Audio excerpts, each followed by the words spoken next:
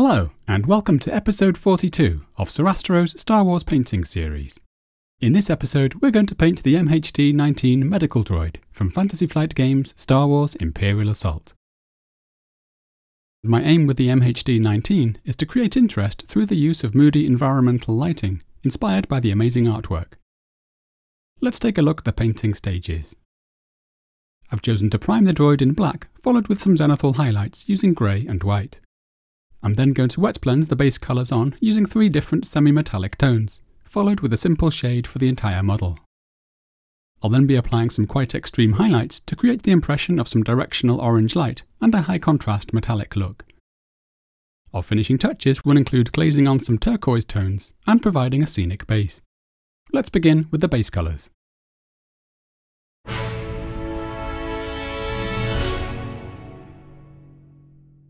I'm going to begin by mixing my mid-tone base colour, which I'm creating with some Leadbelcher mixed with some Sybarite Green and some dark sea blue. And because I'm going to be doing some wet blending, I'm going to mix in a little glaze medium to help keep the paint wet for longer.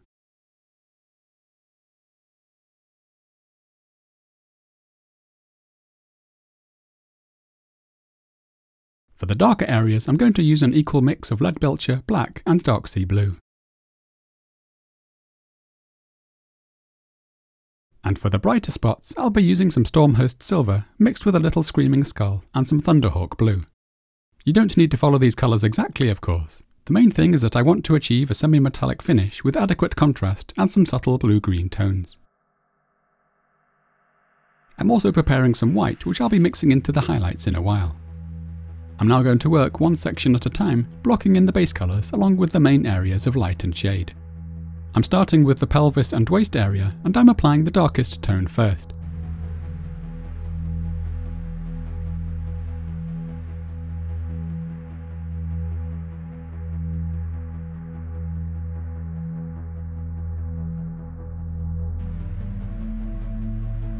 I'm now switching to the mid-tone, and I'm placing this at the top of the main area of plating. And with a clean brush, I'm blending the tones together with a few strokes along the border.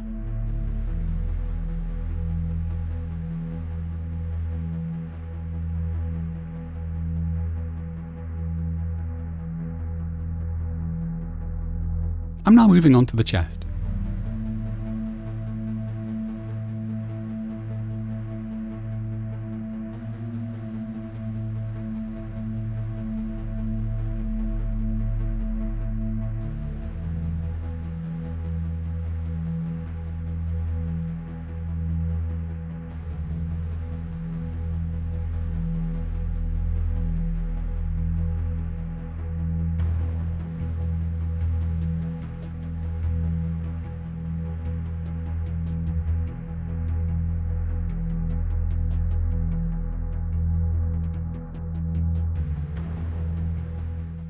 And I'm using the brighter tone for the tops of the shoulders.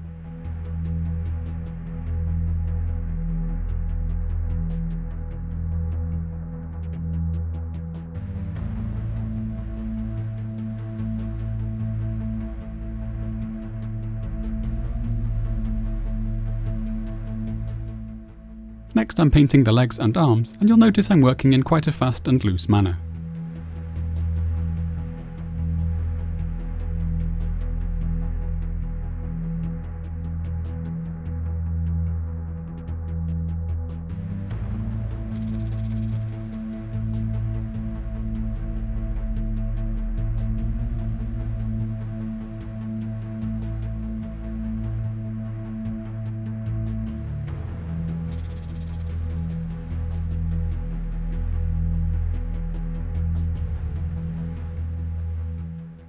We'll be applying a heavy shade and some more detailed highlights later on, so all we're looking for at this stage is to establish the main colour and create an initial impression of light and shade.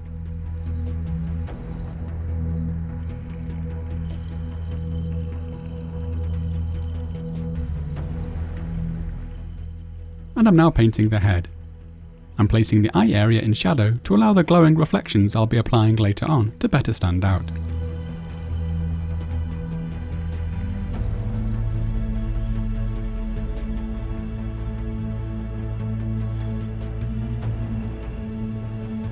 The blending here doesn't have to be especially smooth, as we'll be stippling on some more extreme highlights in a while. Once done, we can now shade the entire figure, and I'm using quite a strong mix of 4 parts Nuln Oil, with 1 part each of Coelia Greenshade and Drakenhof Nightshade.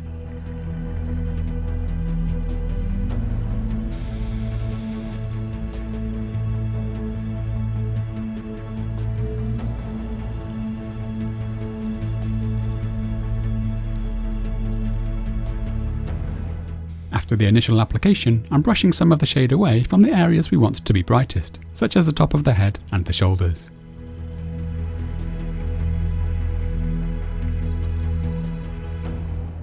We're now ready to add some highlights.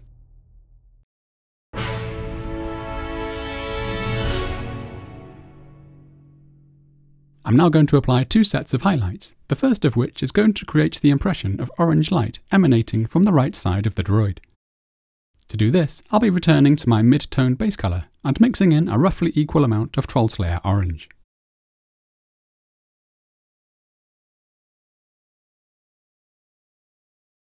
I'm then going to use this to place highlights along the edges and surfaces that seem like they would catch the most light coming from the imagined light source.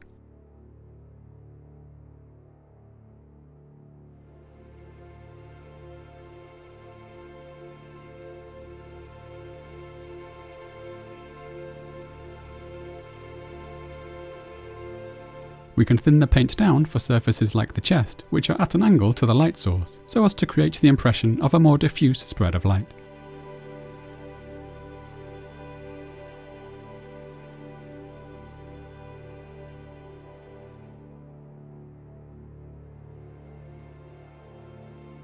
Whereas we can apply the paint more thickly to the sharper edges that we can imagine would catch the most light.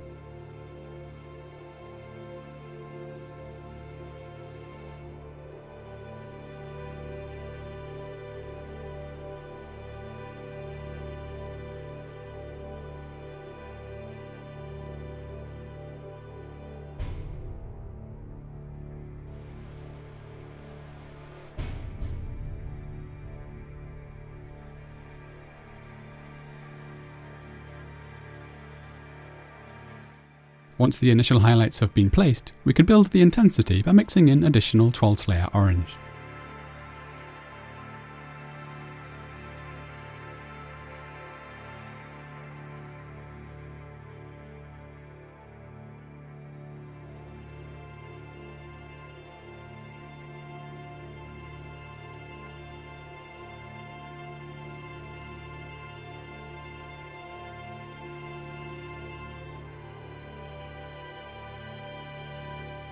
You'll notice I'm regularly rotating the miniature to check the balance and consistency of the highlights.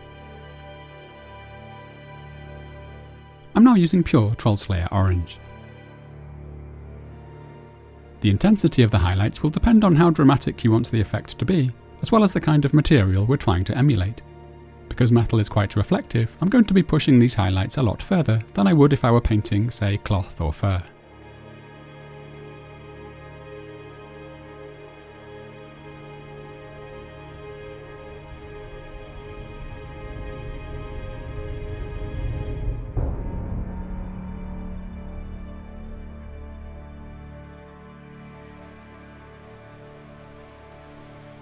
I'm now going to take things further still by mixing in some Yriel Yellow, and my highlights are getting smaller as I do so.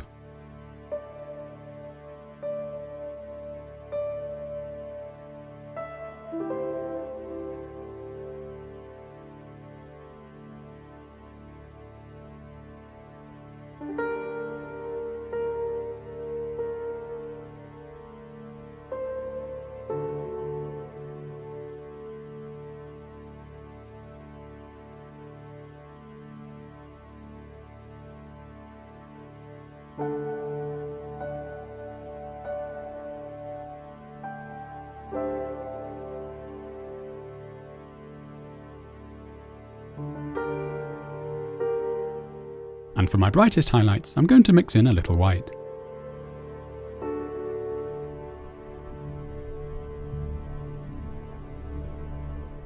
Here I'm applying just a few small specular glints.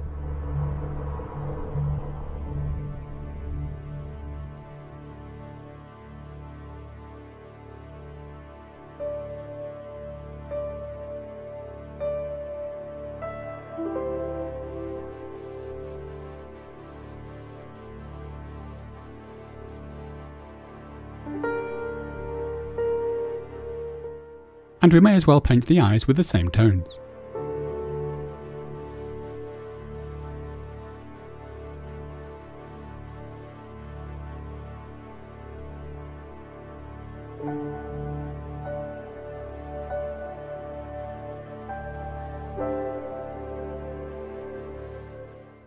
I'm now returning to the lighter of my base tones to begin adding highlights to the rest of the droid.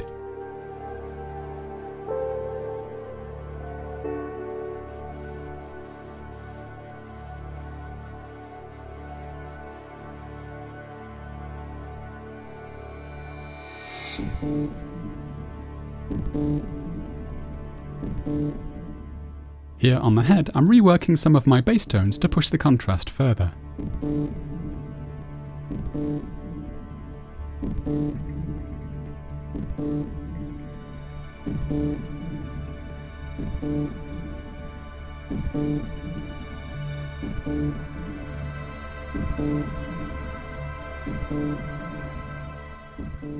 With much of these highlights, I'm stippling the paint on to create a more noisy texture.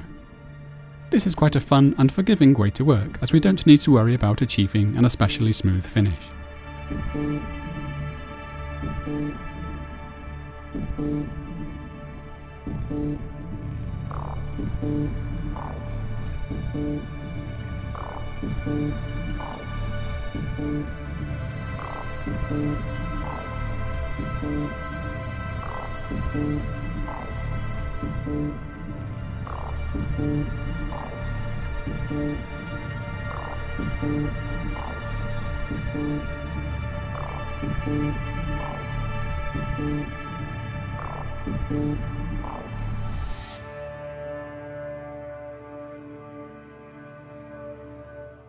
I'm now boosting the highlights further with the addition of some white in a couple of stages.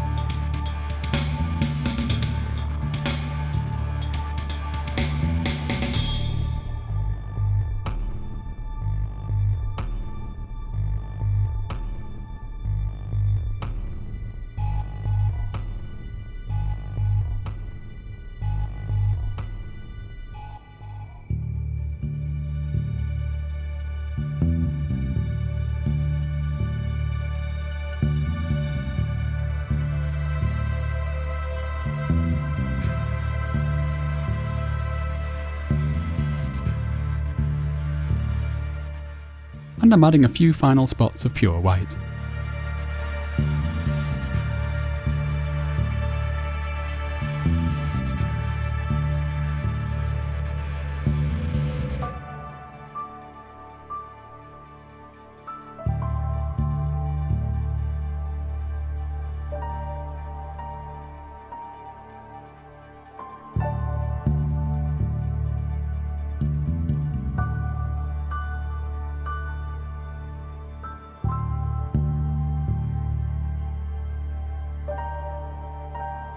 We can also use this to add some reflective glints to the eyes.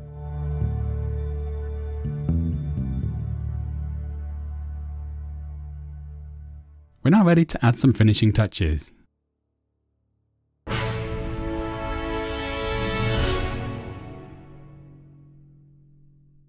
The first thing I'd like to do is introduce some more blue-green tones into the bodywork. To do that, I'm going to glaze on some thinned Inktense green and blue inks by Scalecolor. This could also be done with Citadel glazes using Waywatcher Green and Guilliman Blue. Here I'm thinning down a single drop of the green ink with around 4 large brushes of water. And I'm then introducing just a small amount of the blue. This can then be brushed over the bodywork.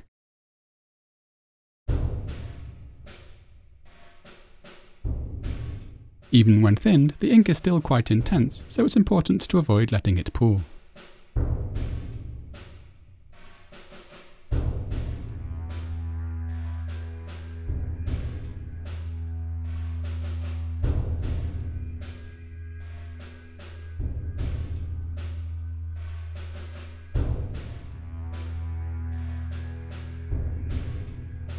I like the way these bluish tones play against the orange highlights, which I'm taking care to avoid.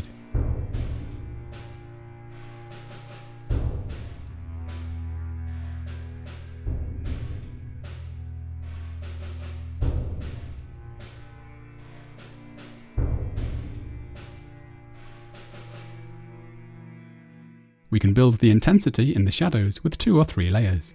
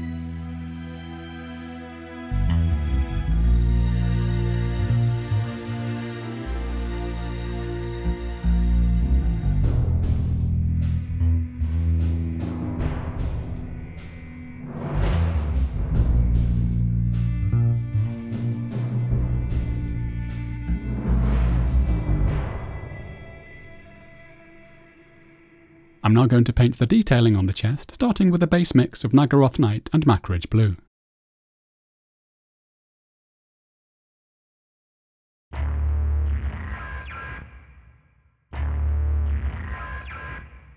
I'm then building the brightness up, firstly with some pure Macragge Blue,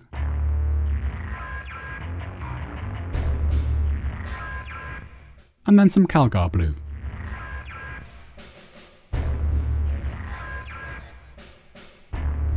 I'm then lightening this with some white.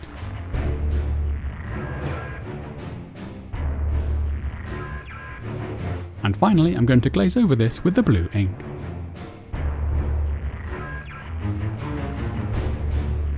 Next I'm going to add a few oily stains with some Typhus Corrision, to which I'm going to mix in a little Drakenhof Nightshade, just to push the tone a little more towards blue.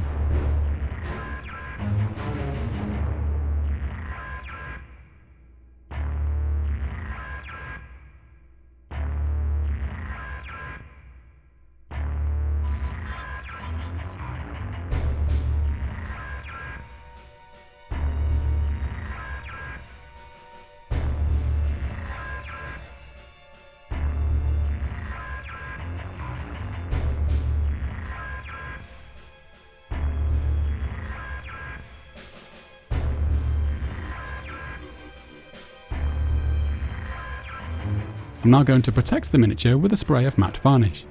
And after rebasing the figure as detailed in episode 10, I'm going to apply some of the orange light effect to the surrounding floor.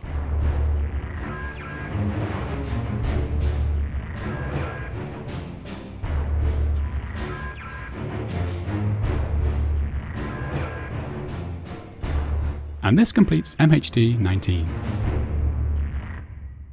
Thank you as always for watching. If you're enjoying the videos, then do please let me know by subscribing to the channel and liking the video.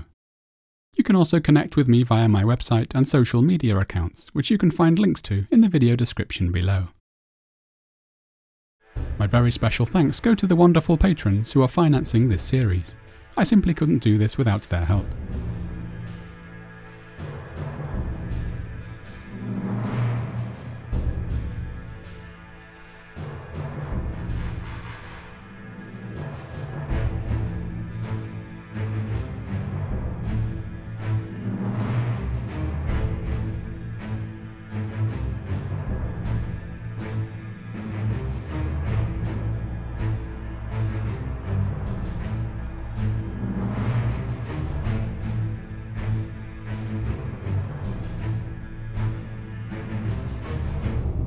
Join me again soon as we continue painting miniatures from Star Wars Imperial Assault.